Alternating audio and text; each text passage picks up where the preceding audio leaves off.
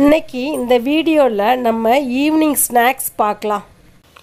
3 வகையான ஸ்நாக்ஸு 3/4 மணி நேரம் பண்ணுற மாதிரி பார்க்க போகிறோம். 3 டம்ளர் கடலை மாவு இதுக்கு தேவை. 1 டம்ளர் பச்சரிசி மாவு, நுணுக்கின ஓமமும் உப்பும் எடுத்துக்கணும். அந்த ஓமத்தையும் உப்பையும் 1/4 டம்ளர் தண்ணியில் கரைச்சி வச்சுக்கிடுறோம். அதுக்கப்புறம் அந்த கடலை மாவு அரிசி மாவில் ஃபில்டர் பண்ணி அப்படியே ஊற்றணும்.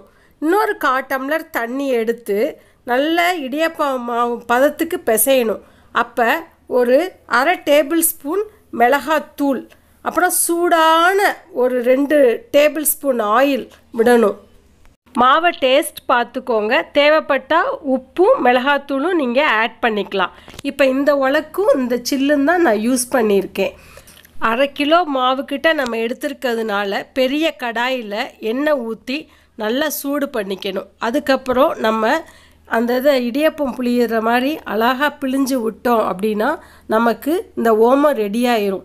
இது வேகிறதுக்கு 4 நிமிஷம் ஆகும். அப்படியே திருப்பி போட்டு நல்லா வெந்த பிறகு எடுத்துடலாம். ஸோ நமக்கு கடலை மாவு அரிசி மாவு ஓமப்பொடி ரெடி. இப்போ நம்ம அடுத்த ஸ்நாக்ஸ் பார்ப்போம்.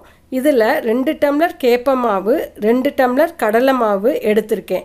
நைஸாக நுணுக்கின ஓமமும் உப்பும் தண்ணியில் போட்டு அதை வடிகட்டி ஊற்றிடணும். இடியாப்ப மாவு பதத்துக்கு பிசைஞ்சு வச்சுக்கிடுறோம். இதில் 2 டேபிள் ஸ்பூன் சூடான எண்ணெய் ஊற்றி புளிய ஆரம்பிச்சிடலாம். அதே மாதிரி தான் புளியணும். இதுக்கும் 4 நிமிஷம்தான் தேவைப்படும். அதுக்கடுத்து ரிப்பன் பக்கோடா வந்தாச்சு. இதுக்கு அந்த சில்லு மட்டும் மாற்றிருக்கேங்க. 2 ஓட்டை உள்ள சில்லு எடுத்து பிழிஞ்சு வேக விட்டுருக்கு. ரிப்பன் பக்கோடா கொஞ்சம் கனமாக இருக்கிறதுனால 8 நிமிஷம் ஆச்சு இது வேகிறதுக்கு.